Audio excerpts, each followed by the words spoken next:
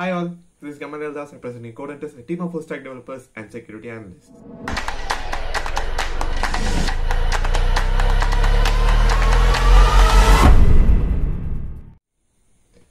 Hope all of you are doing good. So we are back to this video series which is on hackathons. Sorry for the long delay. So I remember the last video which we had put regarding the hackathon on what actually a hackathon is, and a detailed walkthrough on Smart India Hackathon was given, and it was 9 months ago. Now we have planned to bring out the entire series in a span of 30 days. And as of the timeline, we'll be uploading a video episode every Wednesday and Sunday until the entire series completes. It is definitely going to be interesting for you. It will cover all our experiences, along with that each and everything that are needed before the hackathon, during the hackathon, and after the hackathon. So let's get into this video. So today's topic is something which is very crucial for every hackathon. Let me just start it with an example. So we have seen there are buildings which are 100 floors tall that stand strong, and there are buildings which can't even withstand 2 or 3 floors. Do you know what's the reason?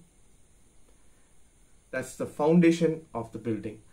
The stronger the foundation is, the stronger the building will be. And let us consider the building to be the hackathon, and what should be the foundation? It is the team. That is how much crucial a team building is. So what are the things that should be considered before choosing a team?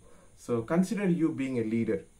So if you are a leader, what does it mean? You have all the responsibilities of selecting the team, selecting the problem statement, the plans, the strategies, everything.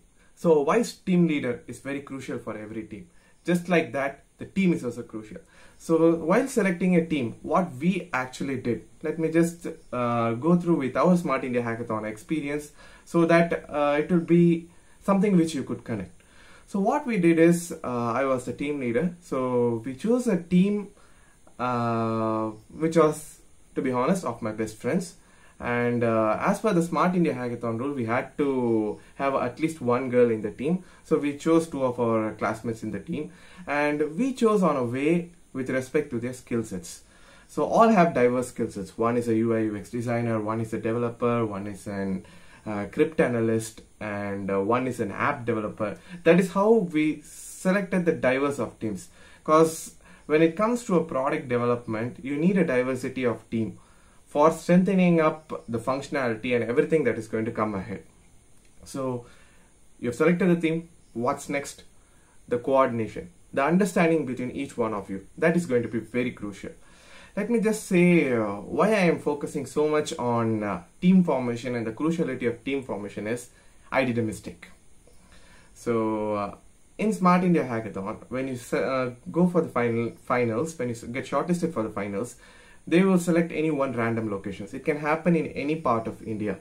So our finals was supposed to be held in Bangalore. So we had initially selected a team that was good, and that's the reason we got selected for the finals.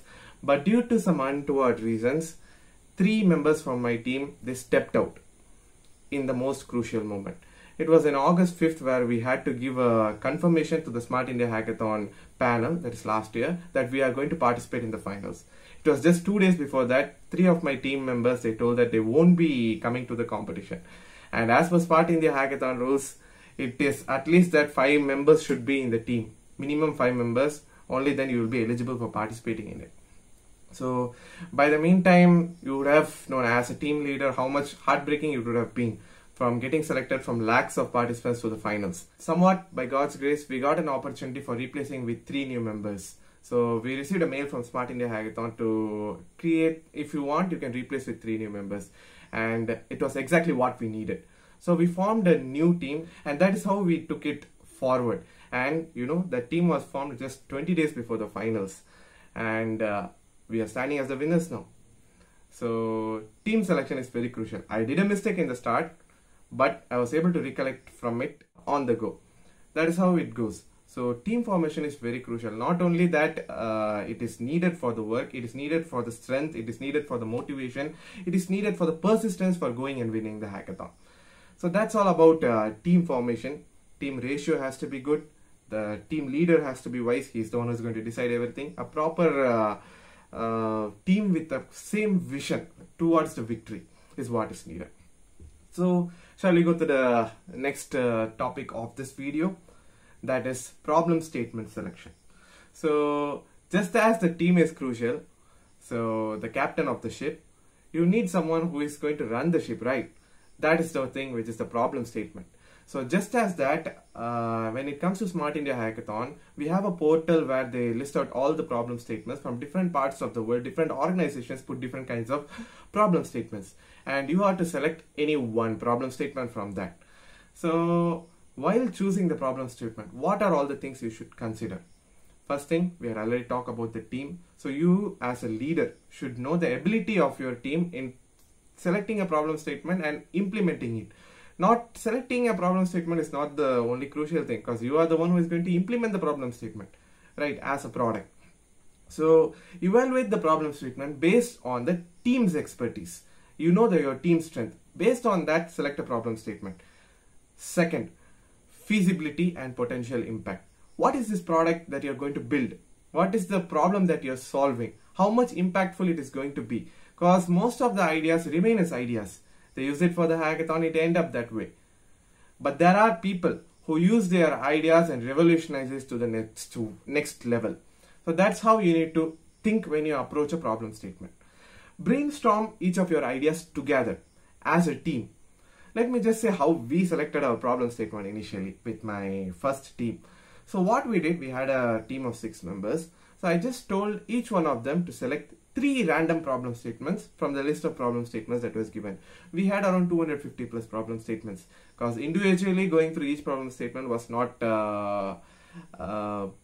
easy task.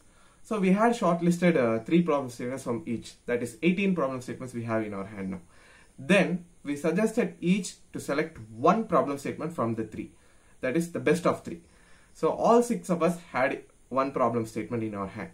What we did is we sat a week together and analyzed the feasibility of each and every problem statement. And there we were able to select the problem statement, which is NR1162. It's an OTP alternative. That was something which was unique. We had to build a new technology. It was actually the problem statement where we were asked for a new technology to replace OTP, because OTP doesn't function in low network areas. And that problem statement is what has won us the Smart India Hackathon. Because we had a detailed idea of what we are going to do. We had a detailed strategy. We had a detailed plan. And this is what team formation is crucial. Selecting the problem statement is crucial. This is the starting step. This is the first crucial step which you need to take. So hope this video was useful for you. In the upcoming video, we will be talking about the plans and strategies that are needed for implementing your product, going into the hackathon, and cracking it to the next level, because you will definitely need a winning pitch. You need a winning presentation for getting shortlisted to the finals, right?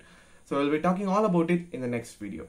Do subscribe, Codehunters. Keep awaiting and stay tuned. Thank you. Signing off.